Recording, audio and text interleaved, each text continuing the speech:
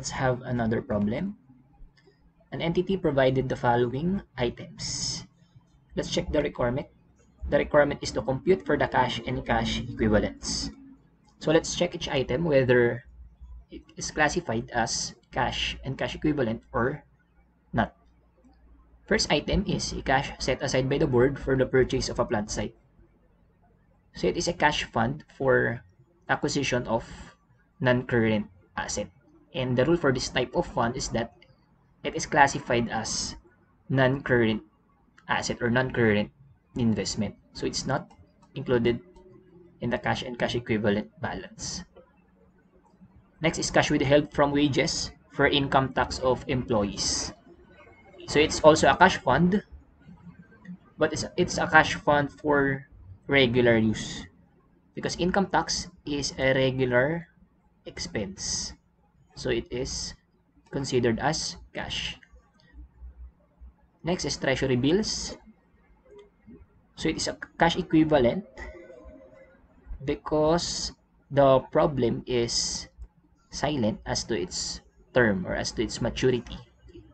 Okay. Remember the rule, if the problem is silent, we assume that treasury bills is a cash equivalent. Next is a 3-year time deposit purchased 2 months prior to maturity.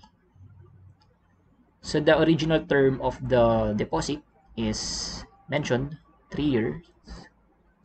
However, it's not relevant in determining whether it is cash. It is a cash and cash equivalent. So the relevant date here is the date of acquisition. So since it was purchased 2 months prior to maturity, so that's 3 months or less, it is classified as cash equivalent. Money market placement due in 6 months. Okay, so obviously it's not classified as cash equivalent. It is classified as a short-term investment. Okay. Cash in bank net of bank overdraft of 500,000 in another bank. Okay. So if the bank account that has positive balance is maintained in a different bank, the overdraft cannot be offset from that bank account. Okay, so the overdraft here should be reported as current liability. So we will add 500,000 to get the adjusted cash in bank balance. Okay, so let's check the solution. Okay, so the answer is 5,408,000. Let's try one more problem before I discuss bank reconciliation. So this problem involves petty cash. So for petty cash problems, usually the requirements are petty cash adjusted balance and petty cash shortage or overage, if any. So for this problem, the requirement is to compute for the petty cash shortage, assuming the unexpended employees' contribution is intact or not intact. So when we say intact, the envelope where the unexpended employees' contribution is placed is still closed or sealed. So it's important to determine whether it's intact or not intact because it is considered, the contribution is considered in the computation of petty cash accounted.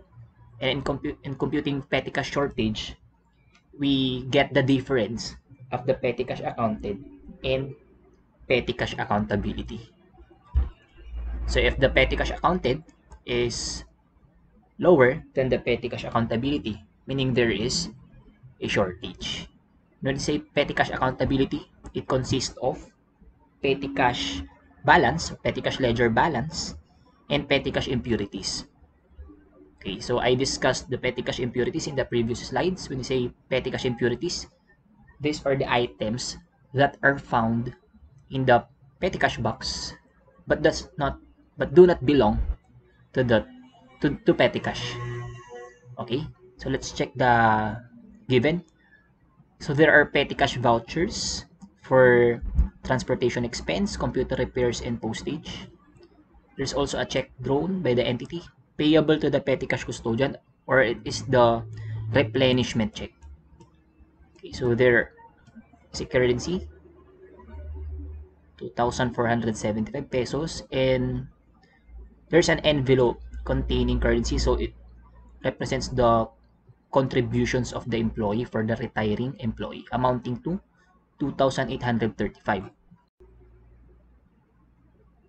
So as I said a while ago, the petty cash accountability includes the petty cash balance and any petty cash impurities.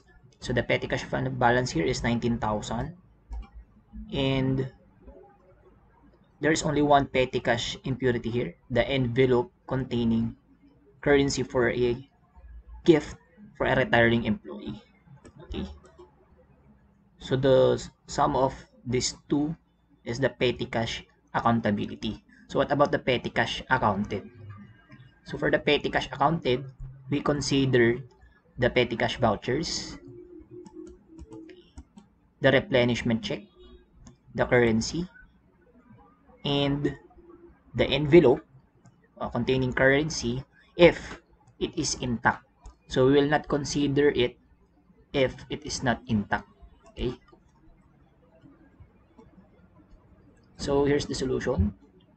Okay, so assuming the contribution is intact, the petty cash shortage is 3,715. But if it's not intact, the petty cash shortage is 6,550.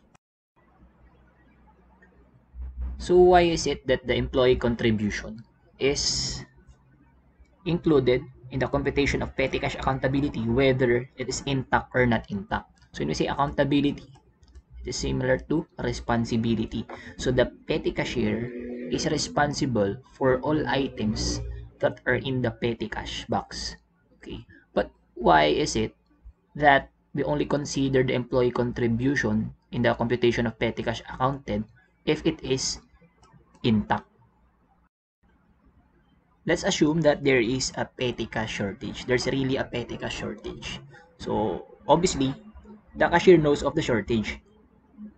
So if there's a cash count, as much as possible, the petty cashier will try to conceal the shortage. So how will the cashier do it? The cashier may draw a personal check and will place the check in the box. So if that's the case, the personal check must not be included in the cash count. So in here, the assumption is that if the contribution is not intact, meaning the envelope is unsealed, the cashier might have got some money from the envelope and will just place money in the envelope when there is a cash count to conceal the shortage. The envelope here may not contain the original money. Let's have a recap. For an item to be classified as cash, it must be unrestricted in use. For a cash fund, the rule is that if the fund is set aside to settle obligation, the fund classification is parallel to the classification of the related obligation. So if the obligation is non-current, the cash fund is also classified as non-current. However, if the cash fund is set aside to acquire non-current asset, the fund is always classified as non-current investment, regardless of the year of disbursement. Highly liquid investments that are acquired 3 months or less before maturity are qualified as cash equivalents. So disregard the original term and just consider the date of purchase.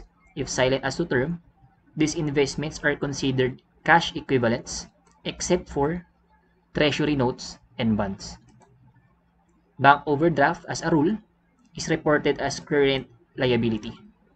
However, offsetting is allowed when an entity maintains 2 or more accounts in one bank and at least one of the accounts have positive balance. And in addition, that bank account must be unrestricted. Post-dated company checks and undelivered checks are restored to cash.